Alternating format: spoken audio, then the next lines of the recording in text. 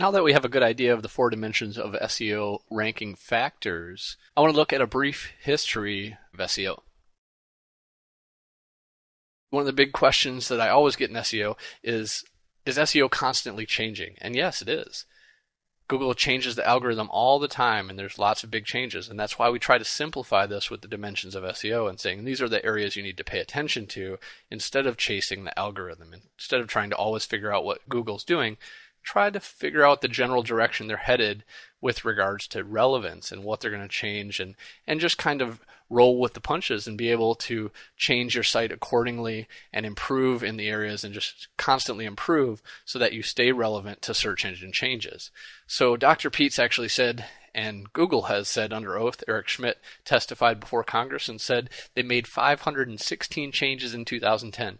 That's a change and a half a day. And Dr. Pete was quoted with saying, we're chasing 2 runaway animals while the entire zoo is stampeding towards grandma's house. And he's referring to panda and penguin. And he says, we're doing bad SEO along the way. And he says, we're paying attention to these updates, but we're not doing good SEO, and we're not using our fundamentals and best practices. We're not using our understanding and knowledge of the algorithm to build a better site. We're trying to chase and understand the algorithm. So don't try to chase and understand the algorithm. It's obviously complex. They've been tweaking it for years. Lots of doctors, PhDs, and very smart people working on the relevance of the algorithm. And you need to just pay attention to the significant events, the very big changes that change the way that SEOs built websites and marketed websites. Some of these changes were the local results and how they're geo-targeted with 10-pack and 7-pack and including local businesses and results in national search results, personalization and customization based on web history and people being logged in. This obviously has a strong influence. Universal search and video and images. Google Plus now has a significant impact on Google search results, certainly when people are logged in. The knowledge graph is important. Panda and penguin updates were huge throughout the SEO community and just kind of ridding those sites that were not playing by the rules. And a lot of people were violating Google guidelines, and a lot of SEOs paid the price during those updates. And they're still chasing their tail with those algorithm updates. Not provided and not being able to see keyword referral data in Google Analytics was a significant change as well that kind of put a blindfold on SEOs in regards to referral data and quantifying with analytics. If you want to know more about the overall algorithm change history, there's lots and lots of updates.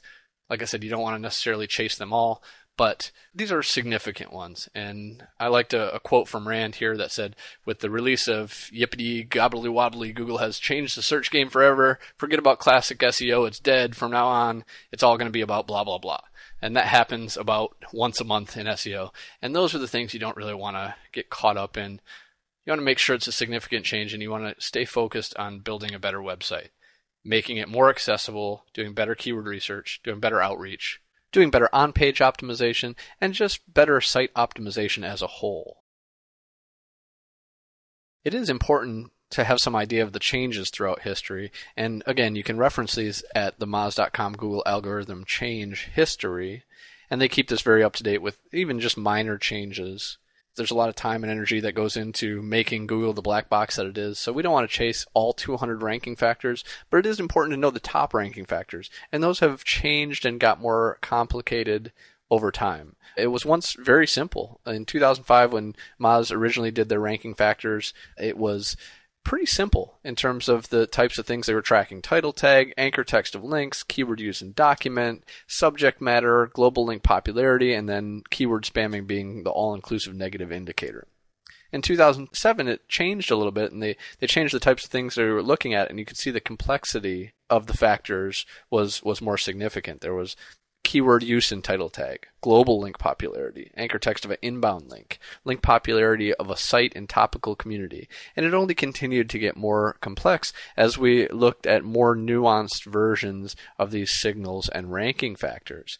In 2009, it was almost 70% of people thought anchor text was important from external links. It was a very significant part of the ranking factors was links in general. It was 60 or 70% was kind of the agreed upon influence of those search ranking factors. And then that started to kind of diminish over time through 2011, and it shifted a little bit more to social media and social metrics. And we're continuing to see that shift And we'll talk about some of the changes here in the brief history of SEO.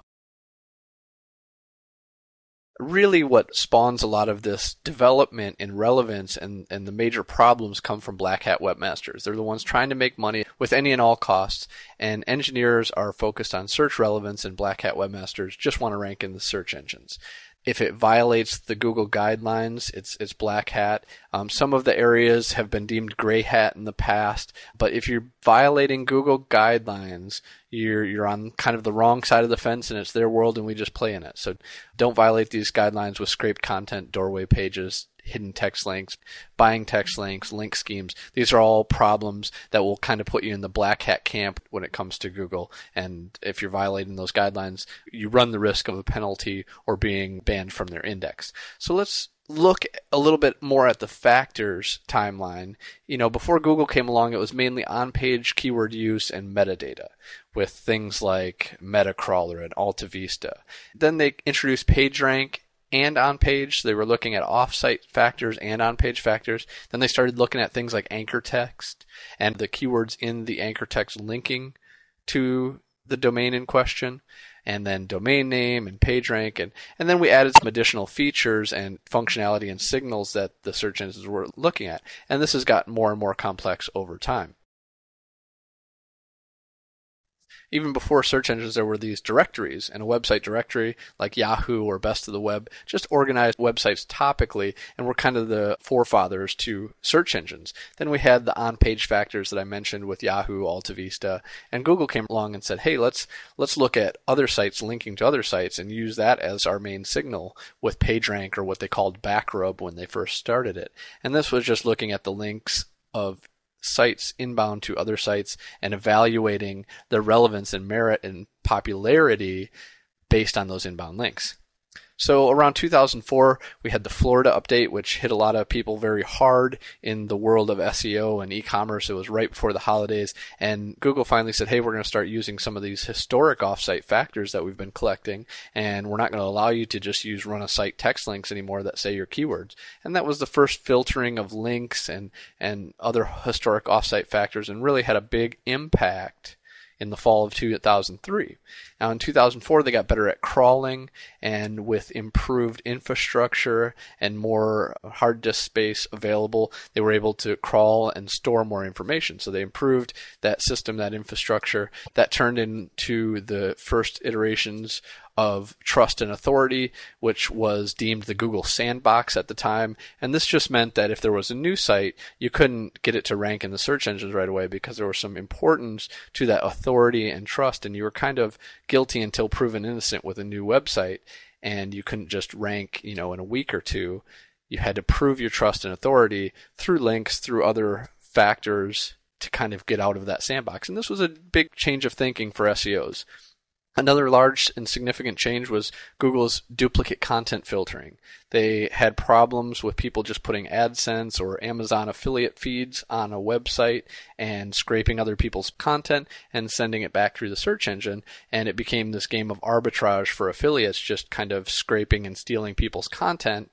And so Google had to find a way to filter that content and determine who the rightful owner was, the original source of that document, and the authority of that document. And their duplicate content filtering kind of started around that time, and they've gotten better and better at doing that. You have to be aware of how Google filters duplicate content, and there's large sections of the course dedicated to that, because you can get yourself in trouble with duplicate content and really do detriment to your site quality as a whole if you have too much duplicate content, or if somebody's duplicating your content. 2006 as well was one of the first times that Google came out and said, we reserve the right to do human editorial. They have a quality raters handbook that you can see here, where people rate websites based on quality guidelines. And if they don't meet those guidelines, then they may get filtered or penalized. And this was the first time they said we do this at a human editorial level as well as an algorithmic level. And we reserve the right to review your website and penalize it as necessary. In addition to human editorial, there was the advent of universal or blended search.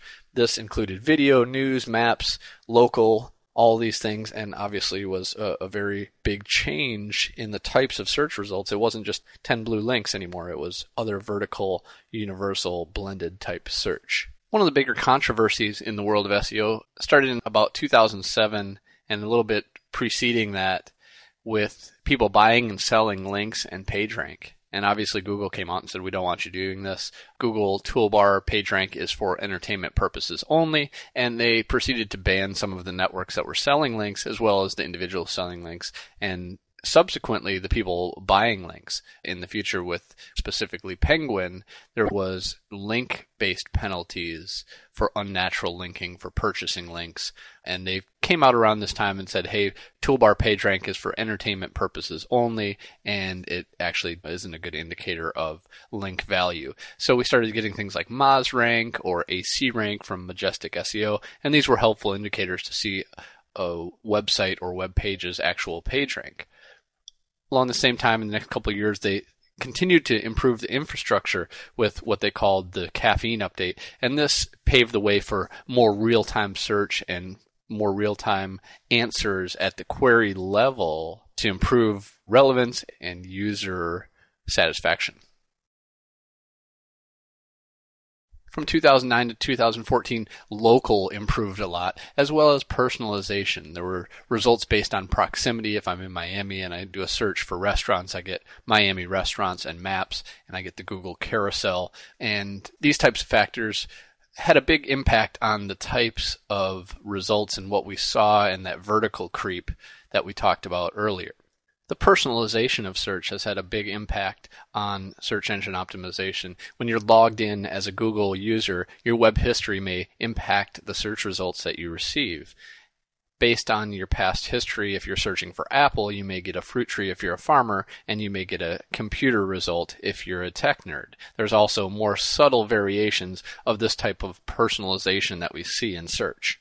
Google Plus launched in 2011 and had 540 million users in only 2 years. They have over 1 billion Android devices activated, and there's 30 million click-to-calls each month. For a local business, these are huge. I can say personally with our local business, the click-to-call has a very large impact on our local business. So Google Plus and the way that handled places and maps has really had a big impact on Google search results.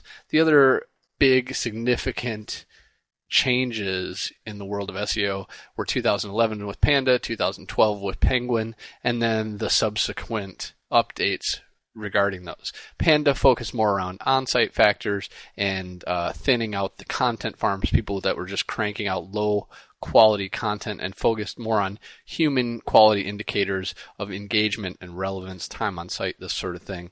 People, if you had that high bounce rate before Panda, after Panda, you were no longer ranking. And with the Penguin, this was more geared and aimed at sites violating Google guidelines with regards to links and enforcing those rules that they had set in place to say, hey, don't use keyword targeted anchor text all the time. Don't use unnatural link sources. And the Penguin update and filter really hurt those sites that were violating those guidelines. If you're curious about if you suffered a Penguin or Panda update, you can check out this very handy tool, the Penguin tool, and this will import your Google Analytics and show you the timeline factors from Moz and show you if it lines up with one of those updates to see if perhaps you were filtered because of some of these issues, and helps you identify some of those issues and fix those problems.